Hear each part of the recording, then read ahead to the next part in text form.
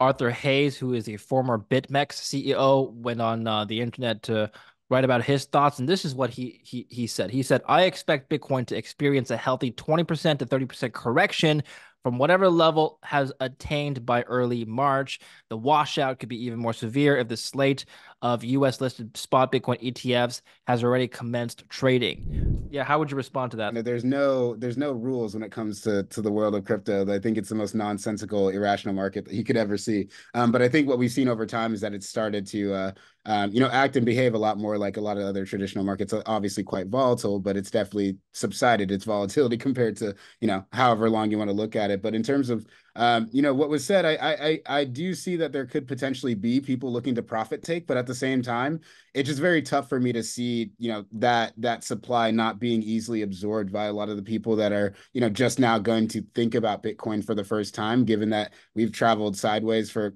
quite some time since the collapse of FTX. And then eventually, we kind of started to rally up to the second half of 2023. But I think that there's just a lot of players on the side that have been really excited for, this news. And I think a lot of people are, continuing to buy the news as well.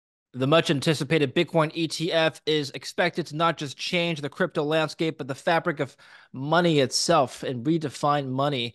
What exactly does this mean? We'll be exploring this and the future of social media with our next guest, Ceesay, who is the CEO of Calaxy, a brand new social media platform with a lot of features that you should know about. Solo, welcome to the show. Thanks for being here. Thank you for having me. I appreciate it. Have a wonderful 2024, a great start to the year. I hope all is well to your platform. We're going to be talking about your platform and some of the major announcements. But first, let's talk about your views on what this Bitcoin ETF means for not just cryptocurrencies, but investing. I mean, one of the arguments that I've always heard is that people have always found a way to invest in Bitcoin already. If you were an institutional investor, you could have bought shares of a Bitcoin miner or MicroStrategy, for example. If you were an individual retail investor, you could have just bought spot Bitcoin. How does the Bitcoin ETF actually change anything for investors? Yeah, absolutely. Well, first off, thank you for having me. We're super excited to kick off 2024 with this news. I mean, I think, one big part of it is really a legitimacy of the asset class. When you think about, the regulatory framework and what it's set out to do, providing, clear guidelines on how we should act as players and within financial markets. One of the biggest things that's been difficult for Bitcoin is to be able to get that national recognition or that international recognition. And so with the launch of this Bitcoin ETF, it's creating, a lot more familiarity and a lot more bridging back to the traditional institutional players so that they can be a part of the world of Web3 and crypto. As someone that's been in the space for a number of years now, it's quite easy for it to be sort of an echo chamber of groupthink. But with the expansion of the players that are interested in the space and the ETF itself, it really allows a lot of these asset managers and these big institutions to productize and sell Bitcoin and exposure to the asset class in a way they previously haven't, without forcing a lot of those pain points when it comes to dealing with the asset class, like self custody and those things. It just makes it a lot easier and turnkey for those people to get involved. Okay. And how does it change the idea of self custody for crypto?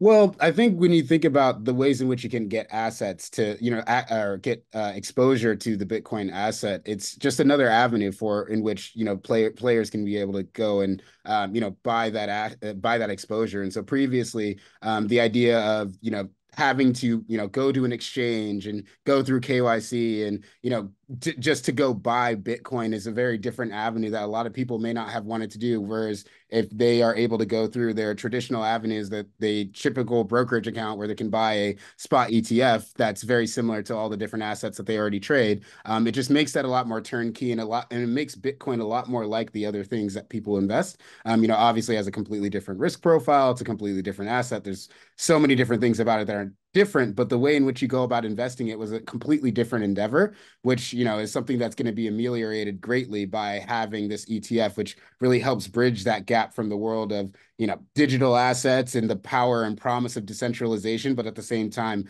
using, the institutional rails that we've had for quite some time to increase the liquidity and participation, within the market in a much more familiar way. Okay. Ultimately, investors would like to know whether or not the news has already been baked into the price. Do you have any I know you're not a trader, but can you share some insights as to whether or not you think that uh expectations have already been built in? I mean, it's kind of tough, right? Because I think when you go down the street, I don't think we're quite at the levels of where, people are talking about crypto, despite us, sneakily rallying back up to the high 40s. I think we're somewhere just underneath 47 at the time of this recording. But it's definitely reinvigorated interest within the asset class. But I also think, just going back to what I just said, being able to productize and sell Bitcoin to a lot of people that have relatively, stood out of the, crypto and Web3 revolution to date, just because they didn't really want to go down the path of self-custody. And so being able to productize and sell exposure to that, obviously you could invest in miners, you could do that. But something like a spot ETF, just really expands the access to liquidity, for those institutional players who have been looking for a product that allows them to really sell that exposure in a turnkey solution. So, I think a lot of those inflows, and you've been able to see it on, Twitter and or X, it should be called now. A lot of people are, speculating and seeing a Yeah. lot of funds being sent to exchanges in anticipation for what might happen on, on Wednesday the 10th when the deadline approaches us. So we'll see, but it's tough in a short amount time horizon. I think the only rule in crypto is that you can definitely be wrong. Mhm. But I think over time, the ETF is really going to invite a lot of inflows over the course of 2024. I think a lot of people are expecting, lots and lots of inflows for those institutional players as they start to, service that out to their clients and start to sell the product. Reading this article.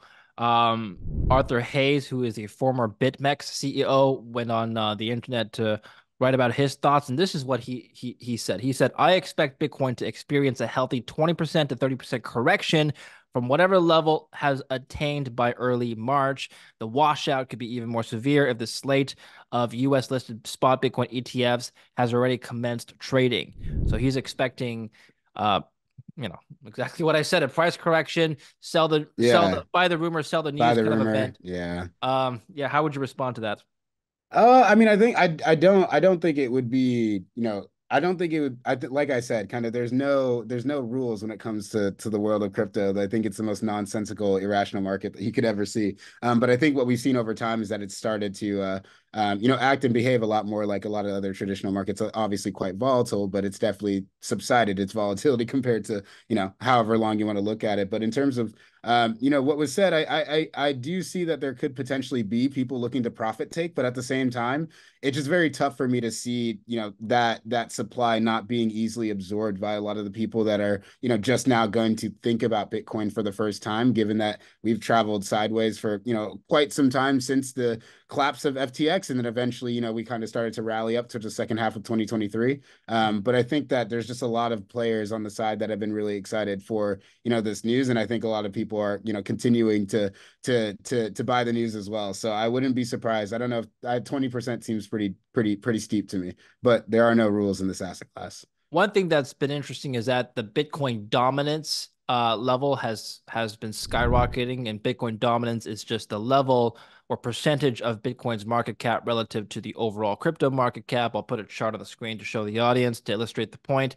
But Solo, do you think that Bitcoin's dominance having risen, do you think that other altcoins and cryptos are more attractively valued, shall we put it that way, relative to Bitcoin right now?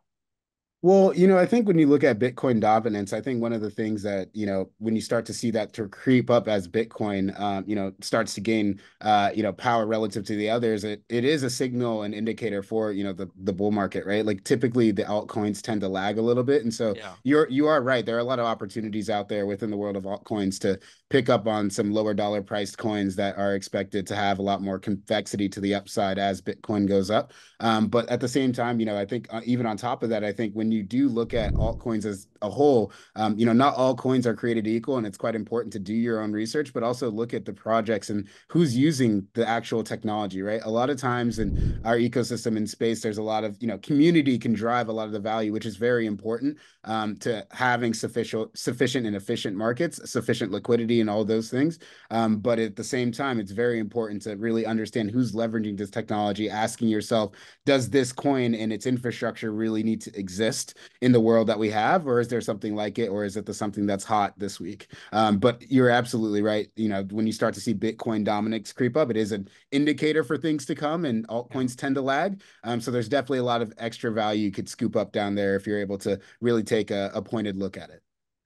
So let's pivot to social media. Tell us about some use cases of Bitcoin and crypto overall that can be applied to today's evolving social media landscape. In other words, can we see real life applications of cryptocurrencies and Bitcoin in particular in the Web3 world, in social media, so on and so forth?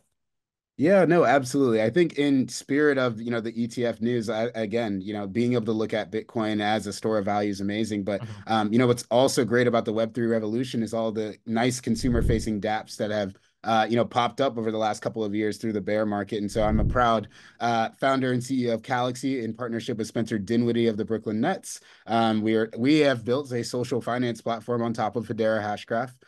But essentially, what we allow our users to do is essentially we've built a non-custodial wallet that makes it very easy for people to actually do things with Web3 technology. If you think about operating and using a wallet today, the user experience and standard at the time that Satoshi invented Bitcoin, things like PayPal already exist, which had a much better streamlined user experience for actually disseminating or using the technology and exchanging a value. And so one of the things that Calaxy has done over the last couple of years is try to refine that experience. And so we most recently have been able to release a new feature that allows users to easily send crypto, NFTs, and any type of digital asset as easy as a text message within the messaging chat system within the Calaxy application. But over time, we've also been known for the marketplace tooling we've built that allows various influencers and creators to sell experiences in that marketplace and get paid directly to that wallet. And so back to what I mentioned before, the consumer dApps and really gamifying the wallet and making the wallet something that is critical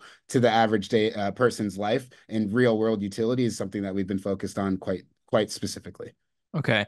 Can you just back up and tell us what Galaxy exactly is? How does it work just on a basic level?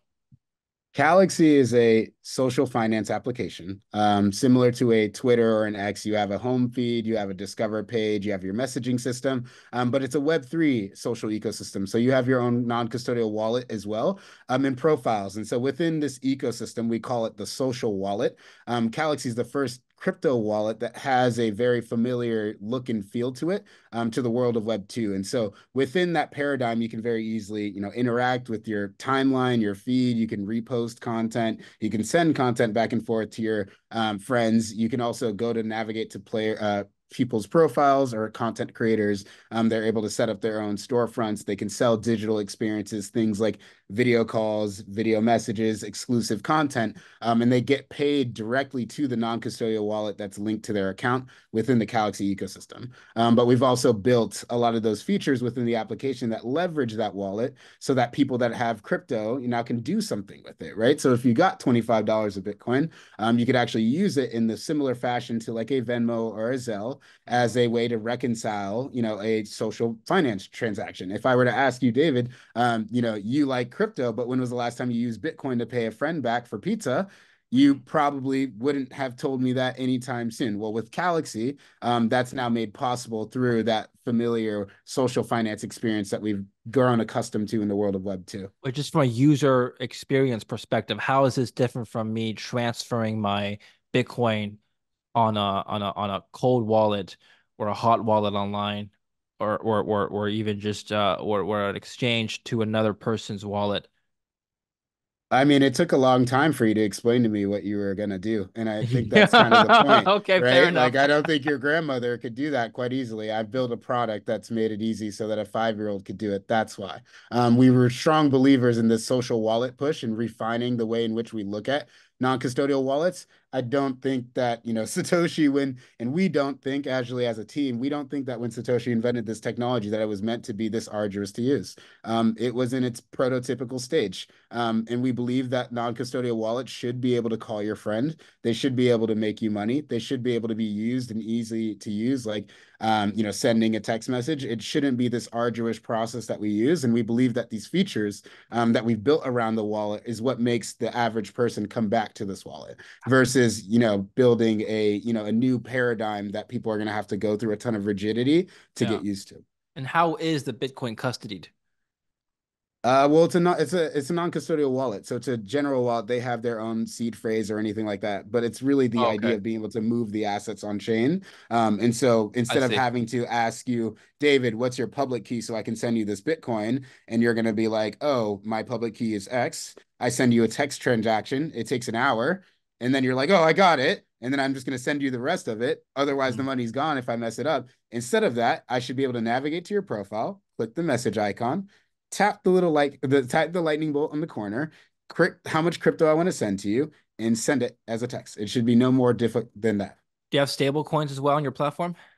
Yeah, so right now we're live on the Hedera network, so you can support any type of HTS asset or HTS NFT. That could be anything. It could be a coin on the Hedera network, or HUSDC or USDC built on the Hedera network. But we are looking to add cross-chain support right now as well, and so people are going to be able to enjoy the same benefits that they do with their Hedera assets with other assets as well on chain. So we want to be a non-custodial wallet that has those cross-chain capabilities, to really be that public square where people interact with and use digital assets in a way they've never before.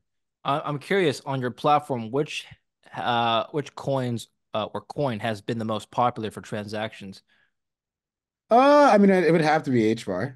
Okay. HBAR is definitely the most popular one, but we have a lot of coins in there. A lot of NFT projects have, came out and brought their assets with them and their communities with them, and so it's been quite exciting in the early days to see how people have been using the platform. But the greatest part about being an early builder is reacting to that market feedback and understanding what people are really looking for and what they're excited about. So I've talked to payments processors like coin payments as just one example. And in the early days of cryptos being used as a payment um, currency, if you want to call it that, Bitcoin was the dominant one in its early days. And then slowly, uh, stable coins took over. And now I believe on most payment platforms, stable coins are like 80% of peer-to-peer transactions. And that's mostly due to the fact that uh, peers prefer a coin that is less volatile, right? If you're a payments vendor, or if you're a merchant, you don't really want to be using something that's super volatile for your day-to-day payments. But as Bitcoin matures, Solo, do you think that this volatility will come down, and thus the popularity of Bitcoin as a medium of exchange will return? Yeah, I mean, I think when you just look at the history of trade and commerce over time, as eventually you'll get to a point where we'll see a completely debasement from, us thinking about Bitcoin relative to dollars, right? A lot of people will remind you quickly in this space that one Bitcoin equals one Bitcoin, and that is always the case. It doesn't always equal however many dollars it might be trading at on the spot rate. But eventually over time, you're going to move to a society where we start to value things in terms relative to Bitcoin, over a long enough time horizon. Obviously, that between now and X time could be 25 years or wherever Yeah. that might be. But just as you go down that process, exactly what you mentioned, you'll start to see that volatility start to matter less in the way in which people transact and interact with the asset. Hmm. But obviously, as we get into the early days of it, and you start to get to that idea of the super cycle, which we potentially could see, where a lot of institutional capital comes in, and we see a huge spike in pricing, in the next couple of years. You'll start to see people really wanting to keep that Bitcoin, which is really going to, add to that upward pressure, given the scarcity of the asset. And so, absolutely, I think over time you'll start to see people value and transact in Bitcoin. You use the word super cycle. Can you expand on that? What did you mean by that?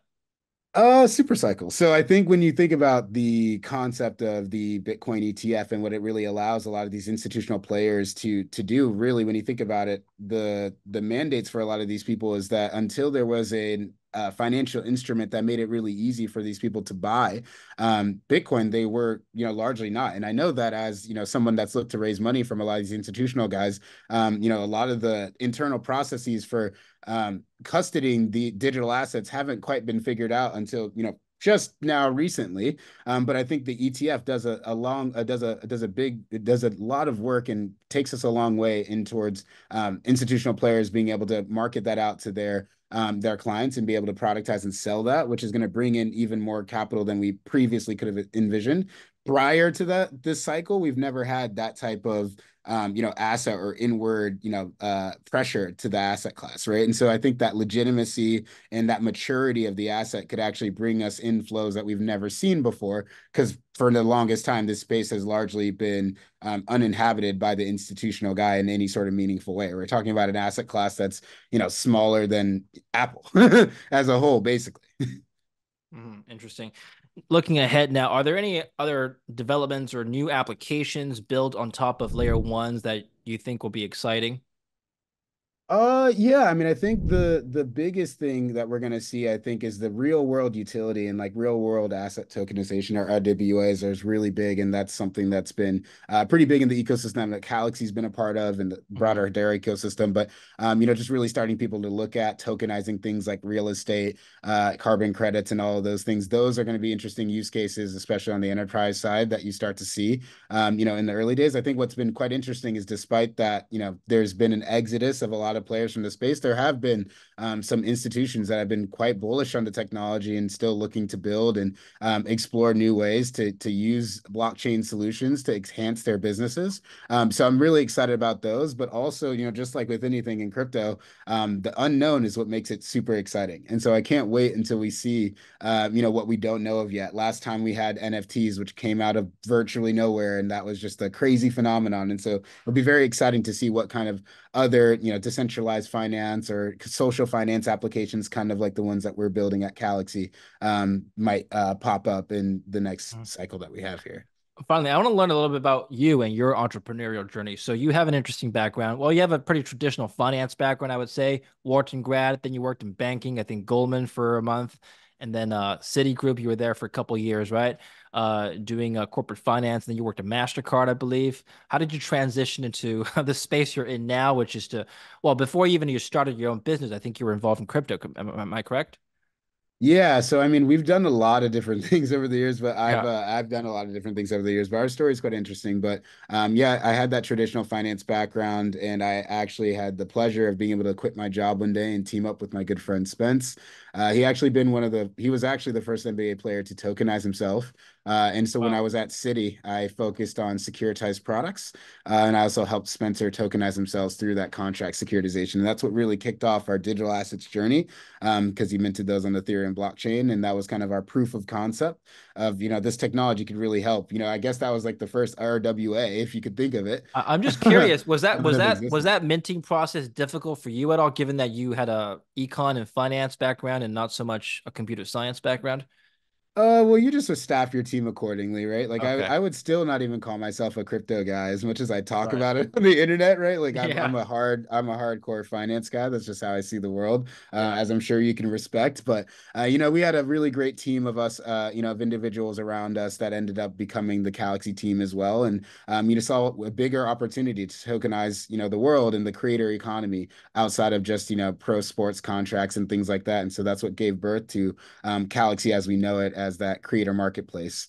I'm just curious, how has the NBA adopted cryptocurrencies and NFTs, and then how is basically Bitcoin and the NBA and the professional sports realms kind of married?